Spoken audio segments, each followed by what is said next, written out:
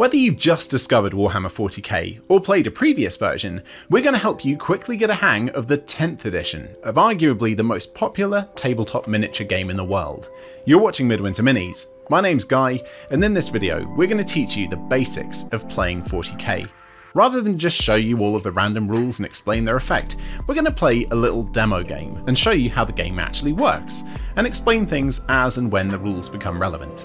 Also, if you just want to check out a specific rule or game mechanic, there'll be a list of chapters in the video description. In this demo game, I'll be commanding a small army of Chaos Space Marines, incredibly powerful, genetically enhanced warriors who have fallen to the lure of the warp. They're strong, tough, and decent combatants both up close and at range. Facing off against me will be my good friend Ant. Hi everyone. For this game, I'm going to be using my favourite army, the Tyranids. Think of the xenomorphs from Aliens, but absolutely jacked up on steroids. They're fast, ultra vicious, and have loads of awesome monsters to choose from. The Chaos Space Marines and the Tyranids are just two of the armies you'll find in Warhammer 40k. There's dozens of others, from super high-tech aliens to regular human infantry, giant war machines the size of buildings to nuns with guns, powered armoured space monks to whatever the heck this is. 40k's got it all. If you're brand new to the hobby and are wondering what to choose, I would recommend going for what we call the rule of cool. If you think it's awesome, chances are you'll probably have loads of fun building and painting them, and you'll be inspired to play some games. A big misconception about Warhammer is that you need to have a huge army with hundreds of models to play your first game, and you might get to that stage soon enough, but it's much better to start out with just 1 or 2 boxes of models. This will help you get your head around the rules and stats bit by bit, without biting off more than you can chew right at the start. As you get more experience, you can start adding things at a pace that you feel comfortable with. Because of this, we're going to ignore the rules for mustering your army and building what's called a list for now. For a starter army, it's hard to go wrong with a squad of basic models from that army and a character that can act as their leader. But honestly, for your first game, choose whatever you like the look of. Aside from the models, there's a couple of other things you'll need to play your first game. You'll need a few 6-sided dice, a measuring tape that shows inches, a surface to play on, a dining table is perfect, and some stuff to use as your in-game terrain to give your model some cover, and maybe block line of sight. This can obviously be proper kits you've bought, like this, or stuff you've made yourself, like these. If you want to get started right now though, you can use any old stuff you have lying around.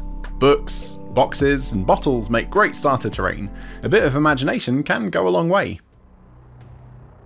Let's take a closer look at the armies we chose for this demo game, shall we? This is my small Chaos Space Marine warband. Leading them is the Master of Possession, a warp-infused, chaotic superhuman encased in ancient power armour and bristling with psychic energy. Under his command are 5 Chaos Space Marine legionaries, massive, powerful, heavily armoured super soldiers equipped with bolt guns and bolt pistols, brutal anti-infantry weapons that fire explosive rounds. The champion of the squad has a plasma pistol and an accursed weapon. Plasma weapons are much stronger than bolt guns and are perfect for taking on more heavily armoured targets, but they're a little bit more dangerous for the person who fires them too. Also joining the fray is a mob of 10 Chaos Cultists. These are basically just humans, armed with weapons and armour that we'd be familiar with today, so should give you a good idea of how 21st century armies might fare in the grim darkness of the 41st millennium. This gnarly cultist champion has a bolt pistol and a brutal assault weapon. 4 have auto pistols and brutal assault weapons, so they're mostly focused on close range fighting. And there's 4 models with cultist firearms, longer range weapons. And because there's a unit of 10, 1 is allowed to have a special weapon. And because they'll be facing swarms of horrible little space bugs, I've gone for a flamer. I've also chosen to give all of them the keyword Chaos Undivided, which will make their attacks a bit more potent when I choose to activate their army ability. None of that is going to matter though, because this lot are going to get eaten alive. Say hello to my little Tyranid swarm. Keeping things simple, I'm going to be using just 2 types of model. First, the leader, the Tyranid Winged Hive Tyrant. She is one hungry gal, and she's got a taste for Chaos Space Marines. She's incredibly tough, strong, and a fierce combatant. She's carrying a monstrous bone sword and a lash whip to mince things up in melee. Following her into battle are 20 mindless space bugs called termagants, and they're equipped with horrible little guns called flesh borers. They're not strong, they're not tough, but there are bloody loads of them. So like Guy has chosen, I've chosen a separate keyword and I've got Endless Swarm. What this allows me to do in my command phase is actually to bring back some of those termagants that I've potentially lost throughout the battle. Nice. Now, all of these models have statistics that tell you what they're able to do in the game, and they're found in things called datasheets. Yeah, I know, this can look a bit confusing if you're not used to tabletop wargames yet, but it's honestly pretty simple. Let's start from the top, comparing the Chaos Cultists, for example, with the Tyranid Winged Hive Tyrant. M stands for movement. This is how far these models can move, measured in inches. The Cultists have a movement of 6 inches, which is standard for humans in the game. The Tyrant's massive, winged, agile body lets it move 12 inches. T stands for toughness, which is used to determine how easily models get wounded. The Cultists, and most humans in the game, have a toughness of 3.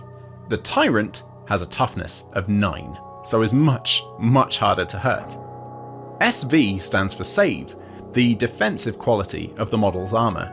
The number shows what you have to roll on a single dice to save any incoming wounds. Now, the Cultist's flimsy armour will only save them on rolls of a 6 or higher, but the impenetrable chitin of the Tyrant will deflect any wounds on a roll of 2 or higher, so only rolls of 1 will wound.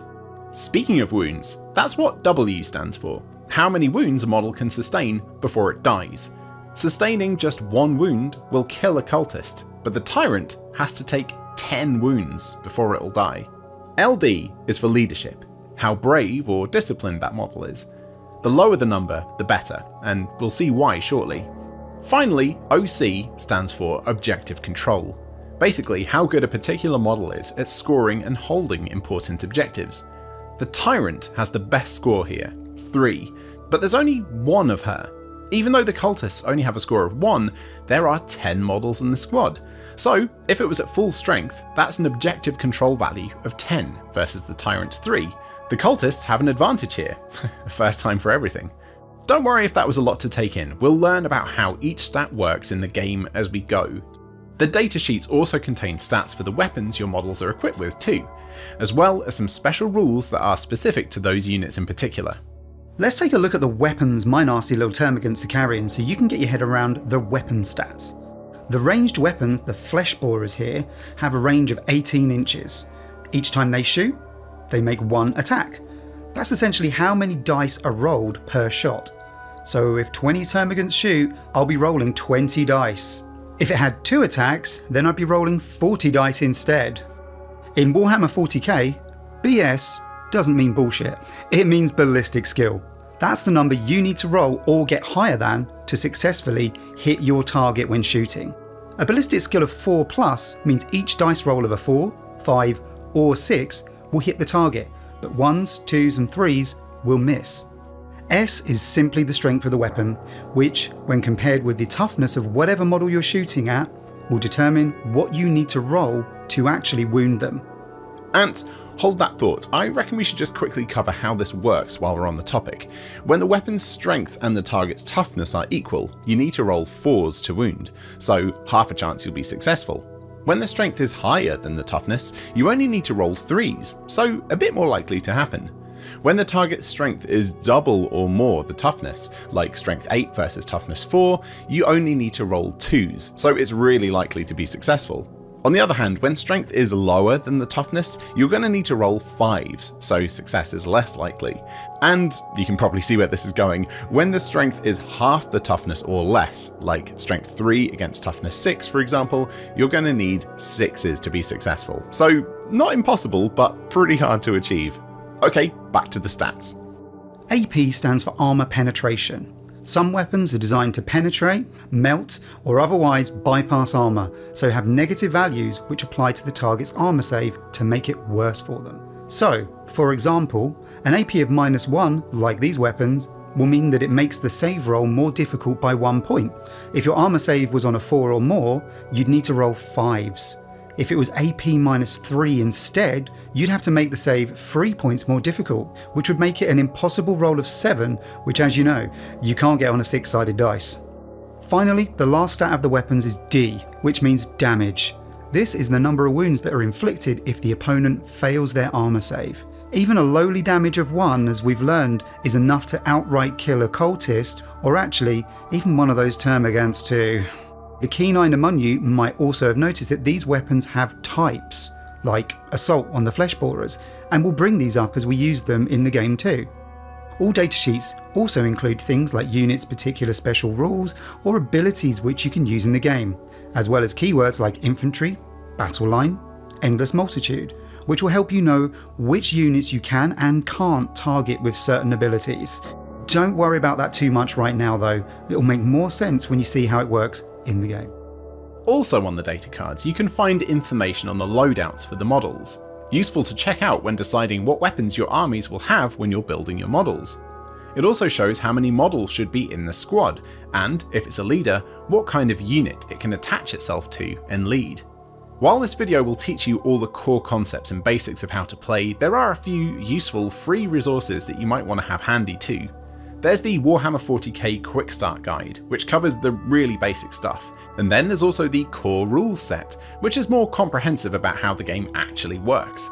There's an official app too, which also has the core rules and an army builder. Right now, at the time this video was made, all the rules and data cards are accessible, apart from armies that have had their 10th edition codex released. To access those armies, you need to enter a code found in the book to see the data. If you prefer having a book, the official core rules for the game is filled with loads of backstory, cool art, little stories, and, of course, the full rules, covering everything you need to know for the actual game itself. The rules for all the characters, squads and vehicles are available in the app, to download as PDFs, or buyable printed index cards. Historically, each army has its own rulebook, known as a codex, that has all the statistics for all of the models in that army and the army-wide special rules. But 10th edition saw a total rules reset for all the factions in the game.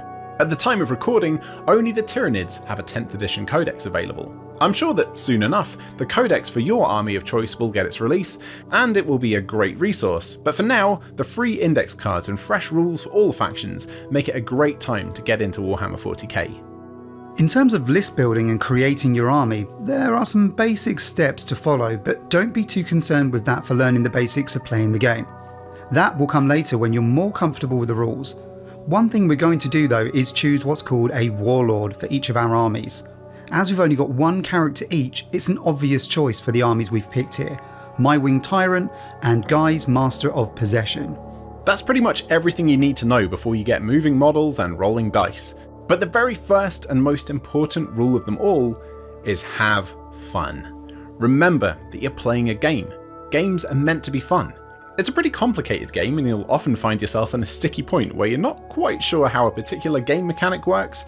If you're ever unsure of a rule, just make a note of it so you can figure it out later, come to an agreement with your opponent on how to proceed, and just carry on with your game. Here's our little battlefield setup with some terrain. For this demo, Ant and I are going to play 3 battle rounds. In each battle round, each player has a turn, so that's 3 turns each. Regular, larger games of 40k last longer, usually 5 rounds.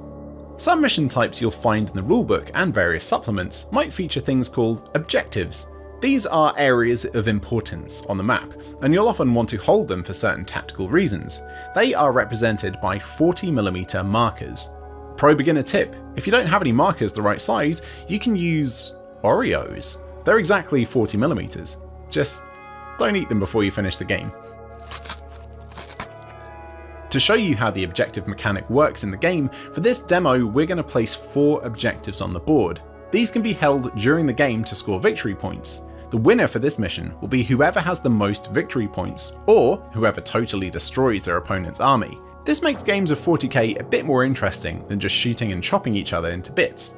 There are lots of other types of missions you can play, with different victory conditions and challenges to try out.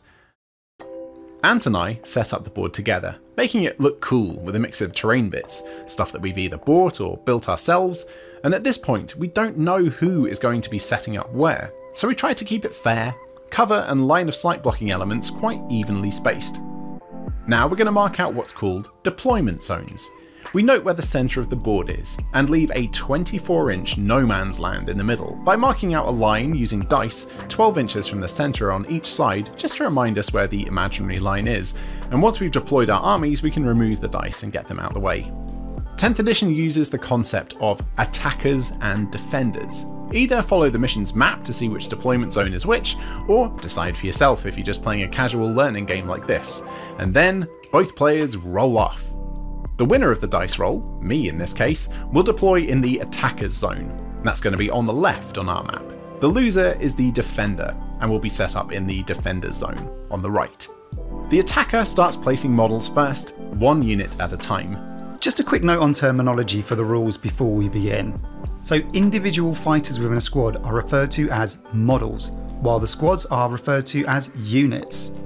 When placing and moving your models, if they're in units like these cultists, legionaries and termagants are, you need to keep the model in what is called unit coherency, which is basically a fancy way of saying that models have to be within 2 inches of each other and within 5 inches vertically if some models are on top of terrain.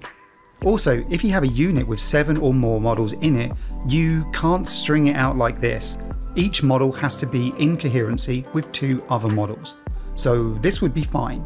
This guy's within 2 inches of 2 models. So is this one, and so on. Also, in Warhammer 40k, we always measure distances from the edges of the bases, not any weird sticky out bits on the models themselves. While Ant is deploying the Tyrant and his Termagant separately, the data card for my Master of Possession says it can be attached to my squad of Legionaries. So I place them down together. For the rest of the game, they will be treated as 1 unit of leader and bodyguard. This also means that this will afford him a bit of protection during the game, as the bodyguard take damage before the leader does. And he'll also be buffing the Chaos Space Marines he's leading. Each player's turn in a battle round consists of a few different phases. These are command, movement, shooting, charge, and fight. Let's work through them in order, and we'll see who goes first by rolling off one more time. Nice, I scored higher, so I get to go first. The command phase is where you score victory points, generating command points, and where some units will be able to use certain abilities. Both players get 1 command point here, not just the player whose turn it is. Command points are used to power special abilities called stratagems that we'll demonstrate later in the battle. We don't start scoring objectives until battle round 2, but my cultists do have a special rule I can use here. For the Dark Gods. It makes this objective they're close to stay in my control, until it's held by my opponent. Let's do it. Now we can head into the next phase. In the movement phase, I can move my models, if I want to. Remember, we can find out how far they can move by looking at the datasheet. As we said, M is for movement. The cultists have a movement of 6 inches, and so do the legionaries, but the Master of Possession has a movement of 8. I'll move the legionaries and their leader up, just a little bit, not their full 6-inch movement, just to make sure their weapons are in range of the enemy. Now that the cultists have used their ability on this objective, I know it's safe, and if I leave it, it still counts as mine. So let's start moving them up. Tactically, these guys are pretty cheap and expendable. I want to move them up as far as I can, so I'm going to do a thing called advancing, where they'll be sacrificing shooting or charging to move even further. To determine how many extra inches the unit moves, we roll a dice and add that number to its move characteristic. Only a 2. Not brilliant, but that 2 added to the 6 of their movement means they can move 8 inches. I think I'm going to head for that other objective marker rather than straight at the enemy. By the way, when moving models, measure from the same point, so say the front of the bases, to where the front of the base will go, like this. Don't give yourself extra movement by having that model totally clear their movement range from the front of the base to the back of the base. All of my models have moved now. You can keep your model still if you want, but once you're happy, it's time to move on to the shooting phase. I can now choose to fire at Ant's Tyranids from any unit that can see them and that has weapons in range.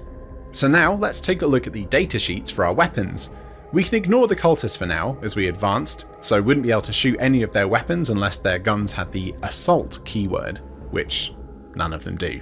So let's look at the legionaries. They're all now within 24 inches of the termagants, so we can see that their bolt guns are now in range.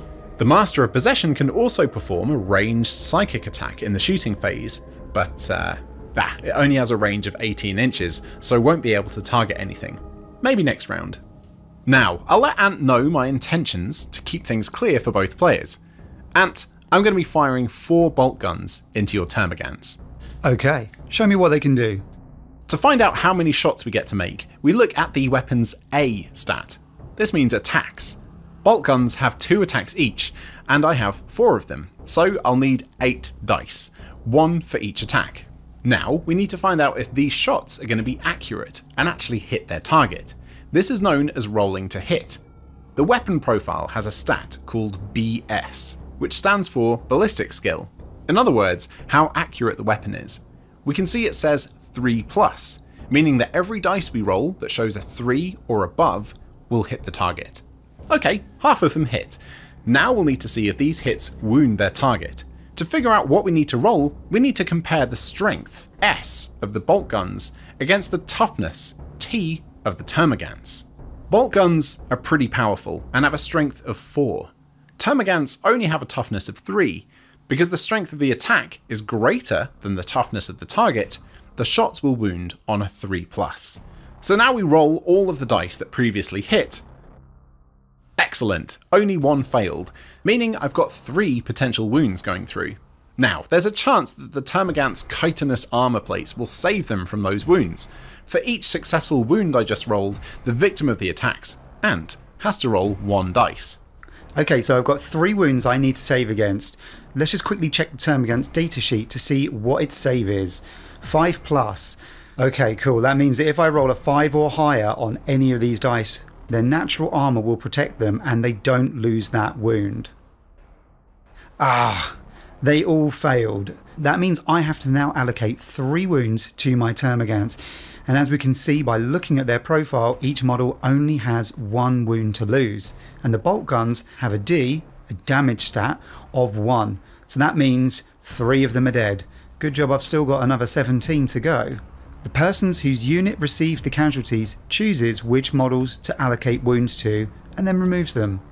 By the way, the dice I'm using are the Games Workshop Tyranid dice, and they've got a funky little Tyranid symbol where the 6 would be on ordinary dice. So if you see that symbol, that means it's a 6. Normally good news.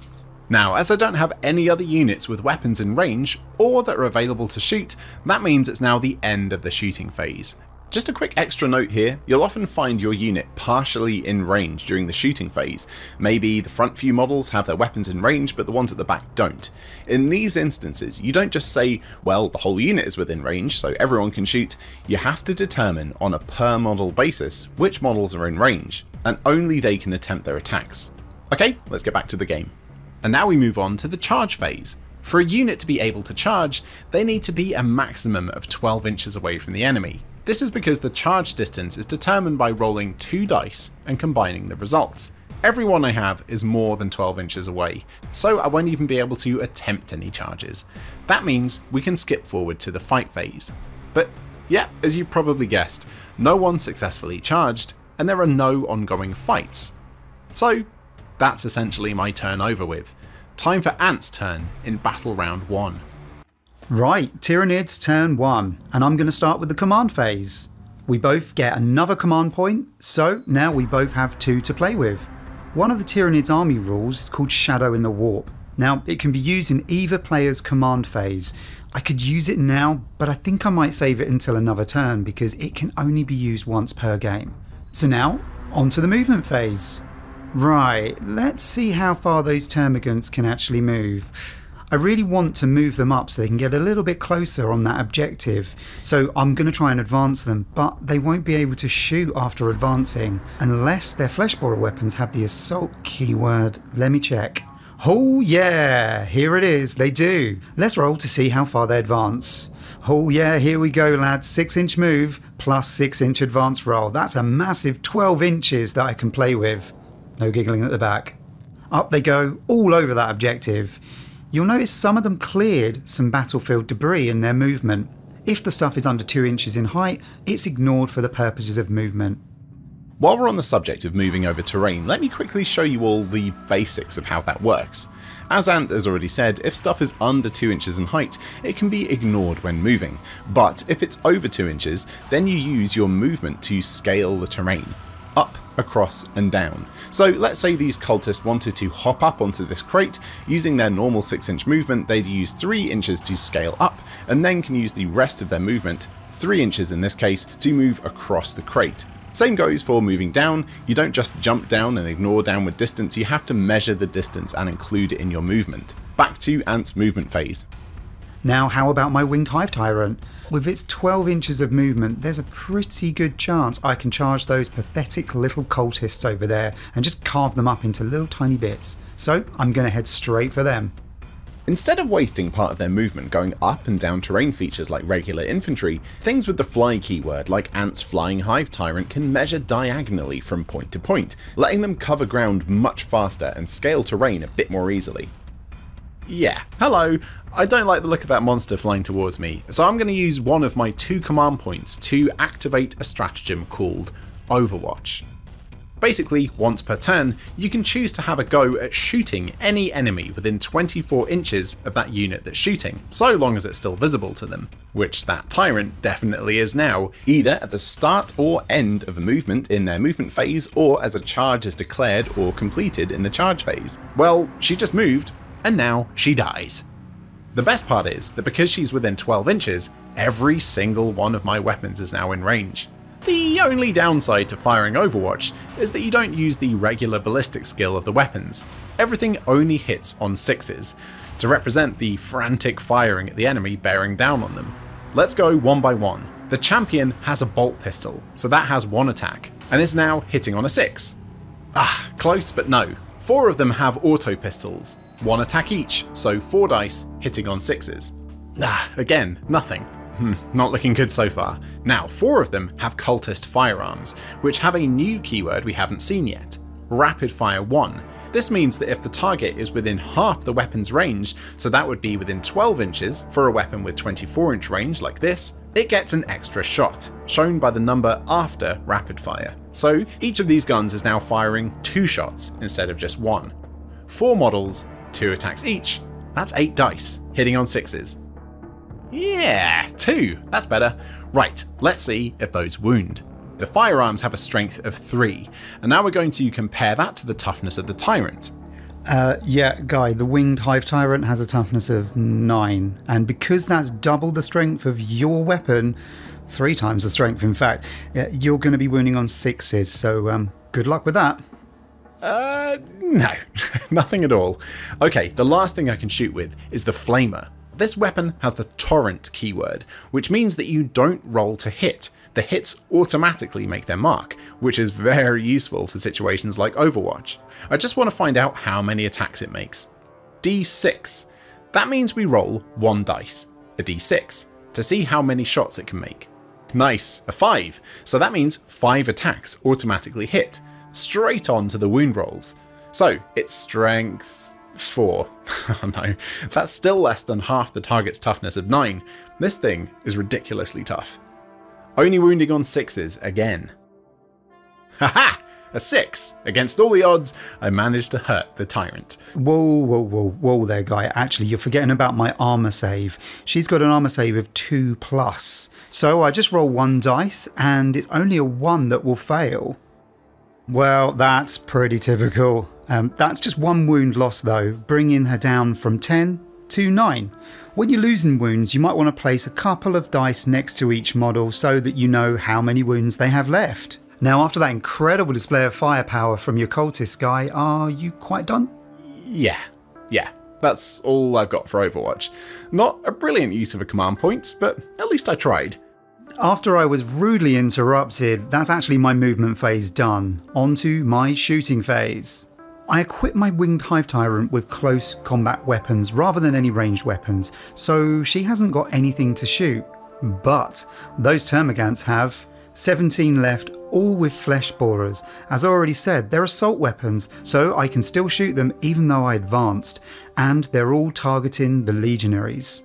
1 attack each on the profile, so here's 17 dice coming your way, hitting the target on 4s and above. Ooh, that's a fair few hits. I'm alright with that. Now you might just think that because this swarm are cheap, plentiful infantry, their guns might be a bit rubbish, but they're actually strength 5, which is more than your Legionnaire's toughness, right guy? Yeah, they're only toughness 4. That means that, looking at the table, the strength being higher than the toughness in this case, I'll be wounding on 3s and above. Here we go. Wow, only 1 fail and 7 wounds. Okay, time for my armour save. The debris in front of my legionaries will afford me some cover. The benefit of cover means I increase my save by 1 point, but annoyingly, if you have a save value of 3+ or 2+, you don't get the benefit of cover against weapons with an AP of 0, just so you know. So, still looking for 3s or higher. Oh no, that's 5 fails, not what I wanted at all. Now let's see what we're dealing with here. The flesh borers have a D, that's damage, of 1. My legionaries are superhuman, tougher than the cultists and the termagants, and have a wound characteristic of 2. That means each model can take 2 wounds before it gets removed. So it looks like my legionaries are going to have to lose 5 wounds. Remember that they're being led by the Master of Possession. He has a special rule called Demonkin, which gives a couple of buffs to that unit he's leading. One of them is called Feel No Pain. Basically imagine this as a last ditch attempt to ignore any wounds that you've just suffered, taken after any regular saving rolls you'd have. This bonus save is denoted by the number after Feel No Pain, so 6+ in this instance. Okay, we've got 5 wounds to save, let's give it a go.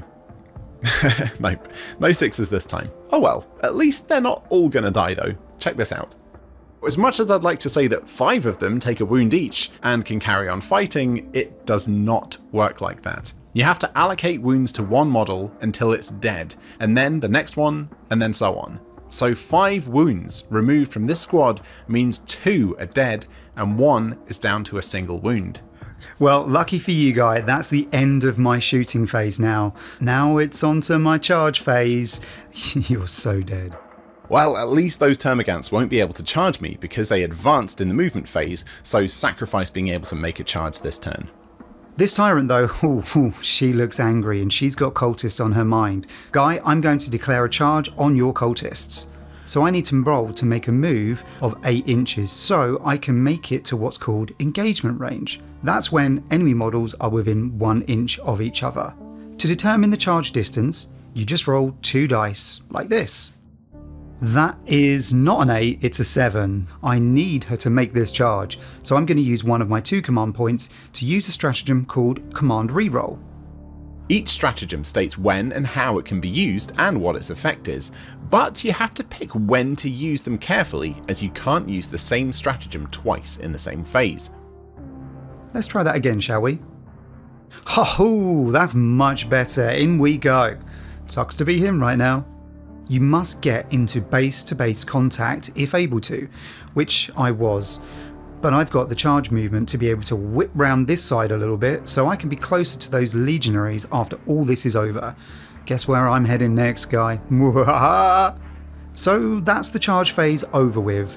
Now, let's fight. At the start of the fight phase, my tyrant can use one of its psychic abilities called Paroxysm. This is where I choose an enemy unit who's close by and hopefully reduce the number of attacks that they can make. I choose the cultists, obviously, and now I need to roll a dice. So if I roll a 1, it means I'm going to take some wounds, but if it's a 2 or more, that means that those cultists are going to do even worse at fighting than they can already. Phew, didn't roll a 1, otherwise I would have been wounded, but now until the end of this phase, the cultists have to reduce their attacks by 1 for each weapon. Now, you can never reduce a stat like attacks to 0, but that does mean that your pistol-wielding close combat cultist guy are only throwing half the attacks they normally would. In the fight phase, the units who successfully charged attack first. The only model to have charged was the Hive Tyrant, so she gets to attack now. Let's take a look at the profile. We can see she has Monstrous Bone Sword and Lash Whip, as well as Tyrant Talons. Now you can't use both of these, you have to choose which profile to use unless it has the keyword extra attacks. like the monstrous scything talons do, but she doesn't have those, so it looks like the bone sword and whip will be more effective, so let's use them. Let's look at the attacks. 6. Nice. 6 dice in hand. What do I need to roll? We find out with the WS, that's weapon skill. These weapons hit on a 2+, so only ones will fail. Okay, that's just a single one. Not bad at all. So 5 hit their target and this weapon's strength is 9. That's huge compared to the cultist's toughness of just 3. Because the strength is double over the value of the toughness, I only need 2s again. That's more ones than I want to see here. Now, did you notice the weapon profile has the keyword twin linked? This means that I could re-roll the entire wound roll if I wanted to, and with these ones here, I think I might just do that. Right, there we are. Everything wounds. Okay, my cultists have a save characteristic of 6+, so now I get to try and save those wounds. Whoa, you don't actually, Guy. No, you definitely don't. The bone sword and whip have an AP value. That's armor penetration and it's -2. So that will reduce your save by 2 points.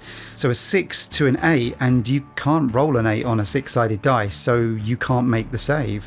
Those wounds go straight through, and each successful wound does 3 damage each. Good stuff. Now, even though those 5 wounds do 3 damage each wound will still only kill 1 cultist. They have 1 wound each, but the damage doesn't spill over from the 5 wounds. The other cultists don't die in sympathy for 5 of their friends receiving enough damage to kill them 3 times over, if you know what I mean. Now, as I can choose my casualties, I'm going to remove the Flamer and the 4 cultists that have the long range weapons, as they have only basic close combat weapons and they won't be as useful if the fight continues on somehow. Now all the units that made a successful charge have finished fighting, it's time for everyone else to have a go, starting with the player who isn't currently taking their turn, and that's me. First, I make what's called a pile-in move, up to 3 inches to get as many models in engagement range as possible. And now I've got 5 models with brutal assault weapons.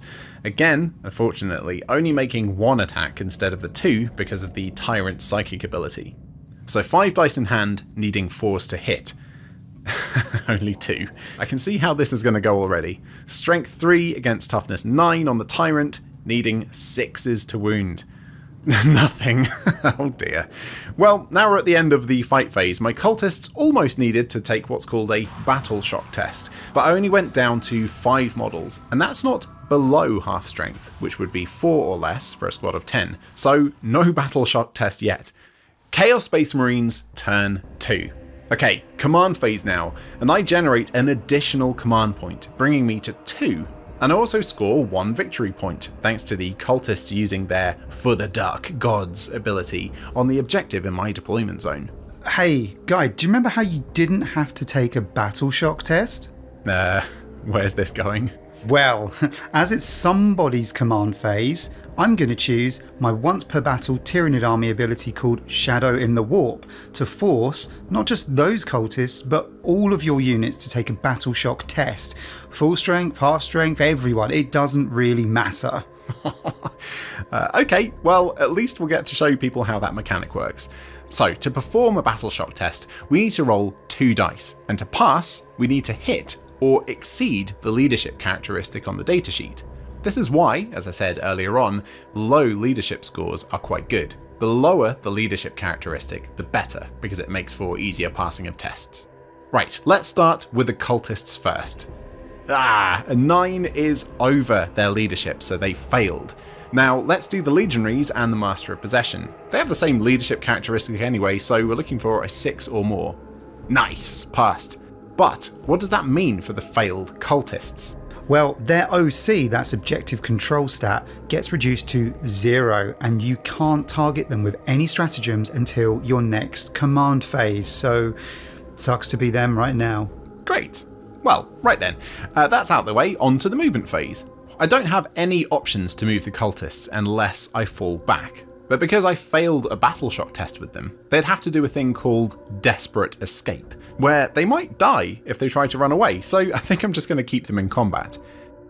I'm going to edge the Legionaries and the Master of Possession forward very slightly, just to make sure they're within 8 inches, and you'll see why in a minute. Not so fast there, my friend. I'm going to use a command point to fire Overwatch at those Legionaries. I want to take out as many of those guys as possible before they start firing on me. So 17 Termagants are left, all making one attack with their flesh borers, but remember Overwatch only hitting on 6s. So that's just one hit. That's the danger of trying to get 6s, I suppose. Strength 5 for that weapon against that very measly toughness of 4 of the Legionaries, so I just need a 3 to wound. At least it wounded. Now it's over to Guy to try and save this wound. Needing a 3+. Oh, come on! I need that to be a pass, otherwise I'm going to lose another Legionary. I'm going to use a command point reroll to try and reroll that into a 3+ save. There we go. Now it's time to wreck up some Termagants in the shooting phase. So I've lost 2 Legionaries so far, but I think I've still got enough firepower to whittle those Termagants down. Ant, I'm targeting your Termagants with the Legionaries and the Master of Possession. Before we start, I'm going to use my last command point to use the grenade stratagem. Because the Legionaries have the grenades keyword, before they start shooting, I can target an enemy within 8 inches of my unit and throw a grenade. To do this, I roll 6 dice, and for each result of a 4+, it inflicts what's called a mortal wound, which is basically a wound that you can't make an armor save or an invulnerable save against. 1, 2, 3, 4, 5. Nice! So that means 5 Termagants are dead straight away. Now we can carry on with the shooting as normal. I've got 2 Legionaries with bolt guns left, and the squad also has a champion with the plasma pistol. Now, if we take a look at the unit composition for the Legionaries, you'll see that they are armed by default with a bolt gun and a bolt pistol. But for weapons with the pistol keyword, like the bolt pistol, you have to choose on a per model basis whether you want to use the pistol or any other type of ranged weapon.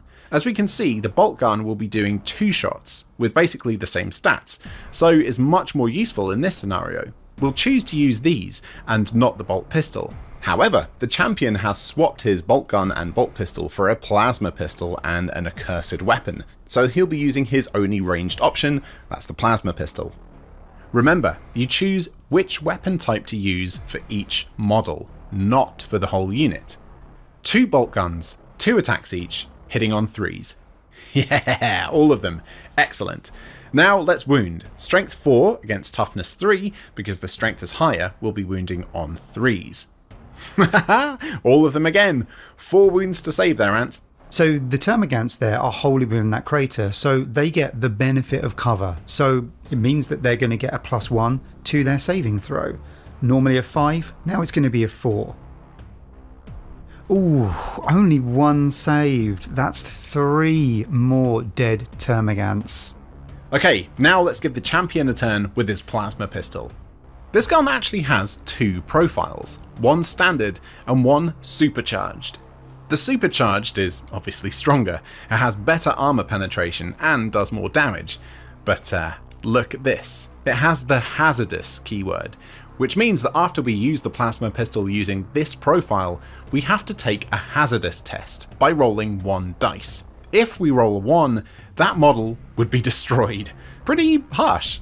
Now, a plasma pistol is already overkill for these Termagants, so let's just fire the standard profile. Whoa, you're chickening out a bit there, Guy. Go on, why don't you overcharge it? No. Standard shot, needing 3s to hit. No, he missed, after all that. Now finally for this squad, the Master of Possession. He's equipped with a bolt pistol and the Right of Possession psychic power, which also has the pistol keyword, which means that because they both have the same keyword, we don't have to choose which one to fire. We can use both. So let's try the bolt pistol first, hitting on 3s. Nice. And now wounding on 3s, again because the strength of the bolt pistol is higher than the toughness of the Termagants. Nice, that's another wound there, Ant. Another 4+ save to make with your benefit of cover. It's not a 4, which means another dead Termagant. And finally for this squad, I'm going to use the Master of Possession's Right of Possession power. Again, this has 2 profiles, one of which is hazardous. Now, the difference here is actually worthwhile, because the standard profile has a strength of 4, so we'll wound the Termagants on 3s, however the focused version has a strength of 6, which is double the target's toughness of 3, so will wound on 2s. So let's give that a go. This has 2 attacks hitting on 3s. Nice, both hit. And as I said, wounding on 2s. Perfect. And this powerful psychic attack has -3 armor penetration, meaning that the Termagants can't save against this even with the benefit of cover. They'd need an impossible roll of a 7, so 2 more Termagants die. Before you're speeding away, don't forget to take your hazard test too. I thought you'd forgotten about that. Okay, so I roll 1 dice, needing anything except a 1. Okay, well, I took the chance and now I have to deal with the consequences. Fortunately, the way the hazardous rule works is slightly different for characters. Instead of just being removed, they suffer 3 mortal wounds instead, which, as I've said already, are wounds you can't take a save against. He is more hardy than your average Chaos Space Marine and has 4 wounds on his profile, and that means that he's now down to just 1 wound, which is a bit scary. Now, you might think that the shooting phase is over now because my cultists are engaged in combat with the flying Hive Tyrant, but you can actually use pistol keyword weapons when you're engaged. So the remaining 4 cultists equipped with auto pistols and the champion equipped with the bolt pistol can shoot. Let's do that bolt pistol first. 1 attack hitting on 4s. A miss. Great. Now 1 attack from each of the 4 auto pistols hitting on 4s. 2 hit, strength 3 against toughness 9, I'm gonna need 6s. Yeah, that's none. Super. The cultists are so mismatched against the winged Hive Tyrant. This really shows how terrifying most enemies are for pretty much regular humans like the cultists are in Warhammer 40k. Now, I've only got 6 Termagants left in that squad, definitely under half strength, so I'll need to take a battle shock test, but I do that in the next command phase. By the way, sometimes you might find yourself in a position where you'd like one of your units to fire at multiple enemy units, and you absolutely can. This is called split fire, and you just need to decide in advance who is shooting at who. So say, these 2 models at this unit, and the remaining models at this unit. This is often a good way to target heavily armoured units with a powerful special weapon, while your other troops with regular weapons target infantry, for example. Right, back to it. That's my shooting phase over. Now it's time for the charge phase. I really want those Termagants out of action, and I think the Legionaries have got what it takes. And I'm charging. So as much as I'd like to overwatch, I just can't. I've already done it this turn, and you can only use the stratagem once per turn. So come at me, bro. Just under 8 inches away, so I'm gonna need a 7-inch roll to be within 1 inch. Oh, a 9, that'll do it. I move all my models up to get into base-to-base contact wherever possible, and now we can move on to the fight phase.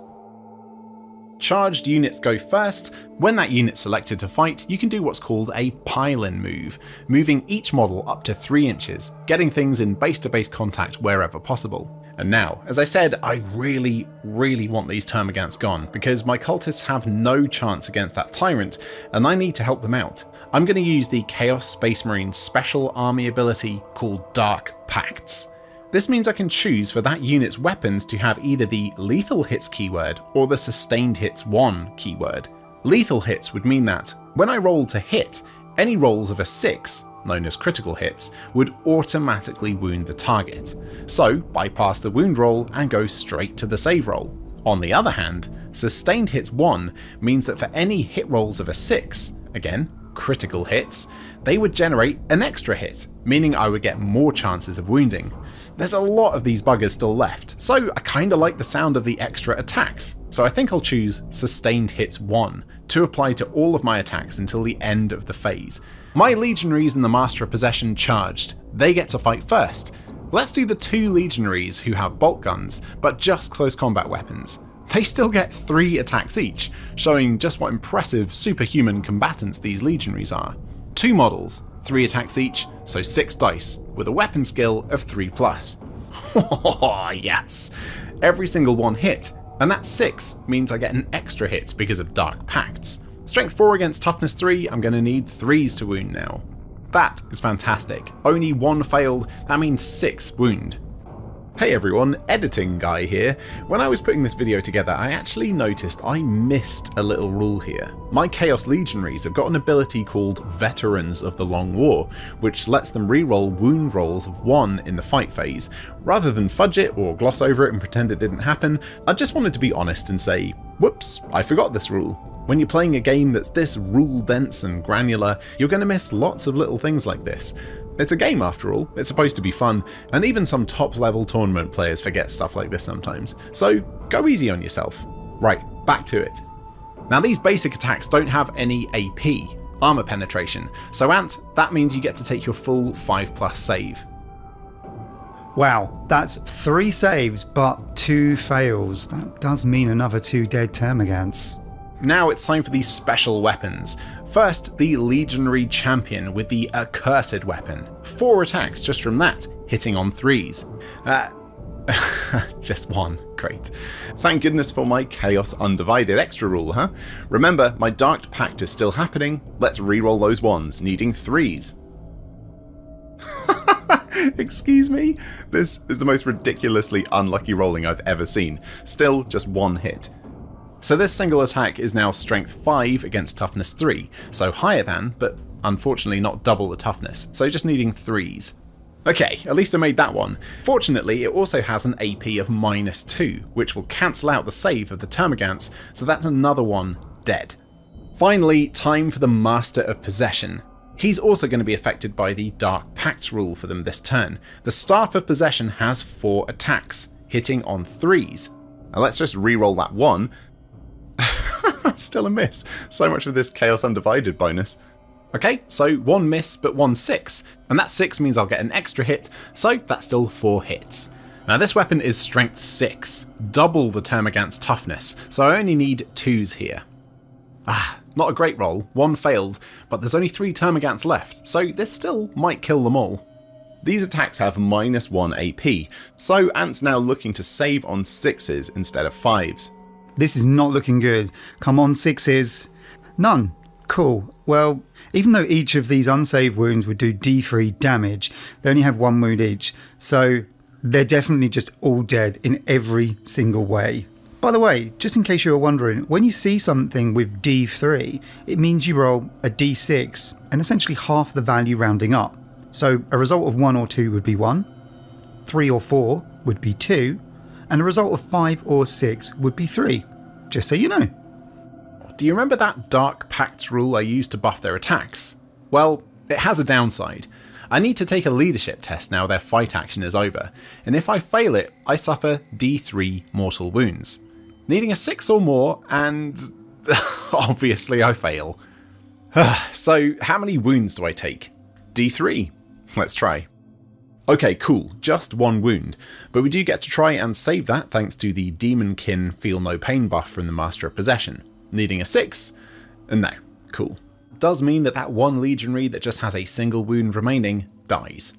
Now that particular combat has ended, I can make a consolidation move, up to 3 inches to get into engagement range of another enemy unit. If that's not possible, I can aim towards an objective, and yeah, I'm going to do that. So now all the units that have charged and got to fight first are done. It's time for the player whose turn it isn't to choose a unit to fight with. In this case, that's me. So big nasty space bug Pikachu, I choose you. You know the score now, same again, using the monstrous Bone Sword and Lash Whip. That's 6 attacks that are going to be hitting on 2s. That's every single one of them. These are strength 9 against the toughness 3. That means I'm wounding on 2s. Hey guy, it would fail on a 1, but can you see any ones there? My eyesight isn't as good as it used to be. No. And with AP -2, it means you also don't get a save. Safe to say that those cultists are out of here.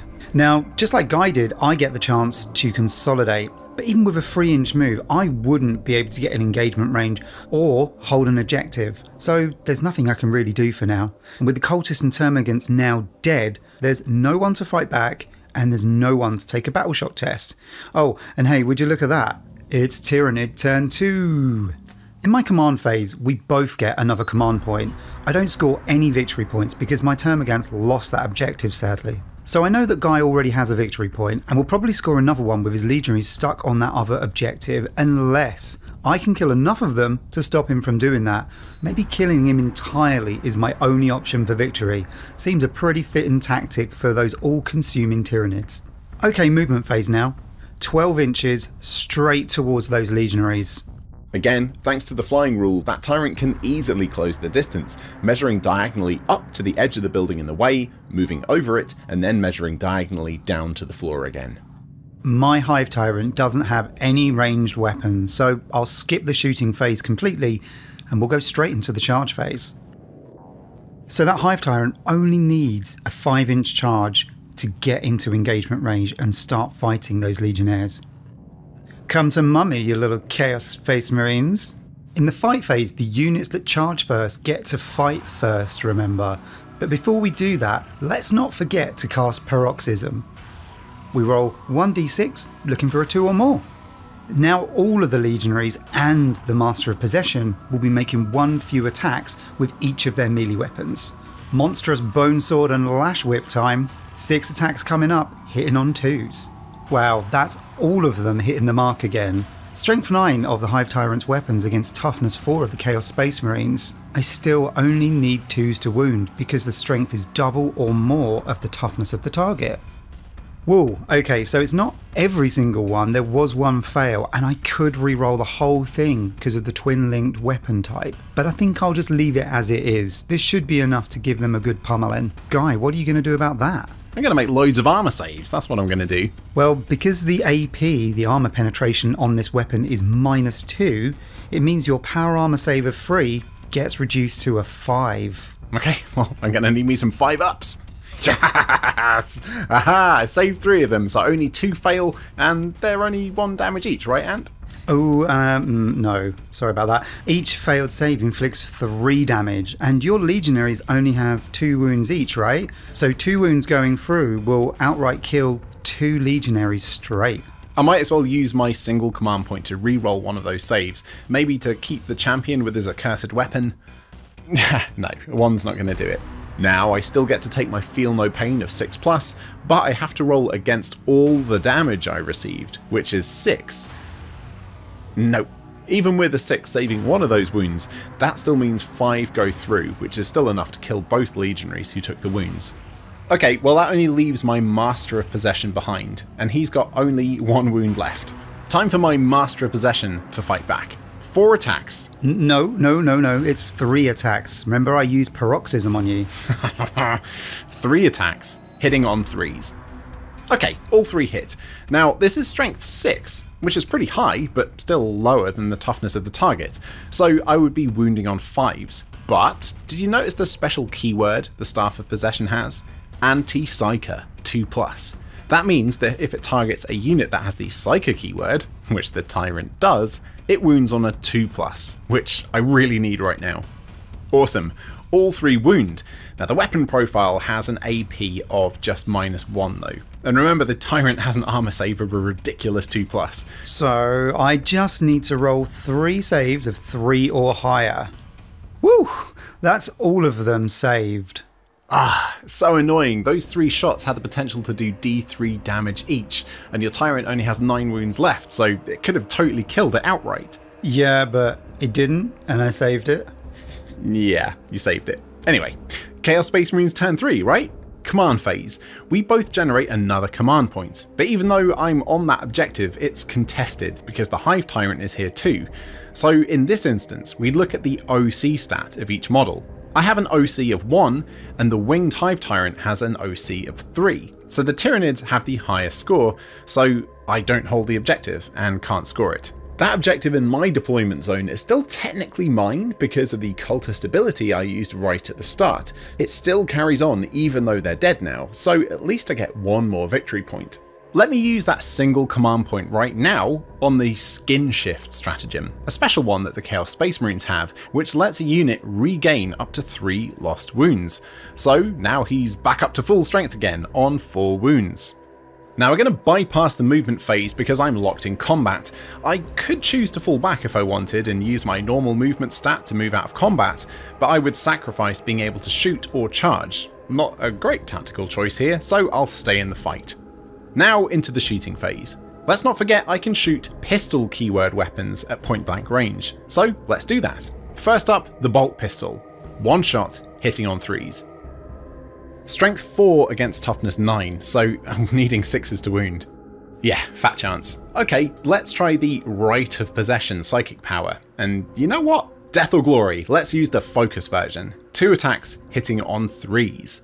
Both hit. Now, because of the anti-psyker 2+ keyword, we're looking to wound on 2s and above, because the Tyrant is a psyker. Yes, both wound. Now the AP of this attack is -3, which will reduce the Tyrant's armor save by 3 points, from 2+ to just 5+. You're in trouble now, Ant. Yeah, it's not quite as bad as you think though. If we take a look at the Flying Hive Tyrant's profile, you can see here that it has an invulnerable save of 4+, which means that I can use that save if armor penetration reduces or removes my save, as the invulnerable save is never modified by armor penetration. So I still need to make 2 4+ saves. Oh no! Guy, how much damage is this going to do? Well, because I use the focused version, it's 3 damage each. Whew, okay, well that's 2 fails there, which means the Hive Tyrant is now down to just 3 wounds. But Guy, don't you have to take a hazardous test now? I sure do. No ones, please. Twice in a row! Man, this guy can't catch a break. Now, even though the Master of Possession just lost a few more wounds, you'd think I would be able to use that Feel No Pain rule he has. But if we take a look at the wording of the rule again, right at the start it states, while this model is leading a unit. This kind of wording is open to interpretation, but as far as I understand it, he isn't leading a unit anymore. All the legionaries are dead, so that bonus is removed. No more Feel No Pain saves for you, pal. Another 3 wounds taken, down to just 1. Okay, well, time to move on to the fight phase, and hopefully time for Lady Luck to smile on me for once. Because it's my turn and no one charged this turn, no one has the fight first keyword, so it means that the player whose turn it isn't gets to choose who to fight with first. Oh yeah, baby, it's Flying Hive Tyrant time. So as before, 6 attacks, hitting on 2s. So just missed 1 there. Strength 9, toughness 4, so needing 2s to wound again. So there's 2 fails there. Weapons have got the twin linked keyword. I'm going to roll that whole thing again. We've converted from 2 fails to 1 fail. I'm happy with that. Guy, these have -2 AP. It takes your save from a 3+ to a 5+. So close, but no cigar. 2 wounds at 3 damage each, that's 6 damage to allocate. My Master of Possession has 1 wound, and I don't have any special rules or anything to negate the wounds, and don't have any command points to try to reroll one of those saves, so yeah, he's just dead. Ooh, the sweet smell of victory. So even though Guy was ahead on victory points, I completely destroyed his army, so I win this game. You'll find totally destroying your opponent's force much easier to do in smaller games, but much more difficult in larger games. So always try to keep on top of victory points and play strategically. Well, that's about it for this little demo game and the video. We hope you found this video useful and it's helped you form a rough outline of the basic mechanics of Warhammer 40,000 10th edition. This is obviously no replacement for getting hold of the rulebook, but it should give you a good foundation to start to play games. There's lots of other elements to explore, like moving over terrain, getting in and out of vehicles, flyers, and how big, monstrous models interact with cover, that sort of stuff. But as you play more games, read more rules, and watch more battle reports, you'll pick up on how these things work in no time. Remember that Warhammer 40,000 is almost constantly evolving, with regular FAQs, minor rule changes, but it's all still based on the core concepts we've shown you in this video. So good luck getting started. If you're looking for easy to follow painting advice and fast, fun battle reports, subscribe to this channel.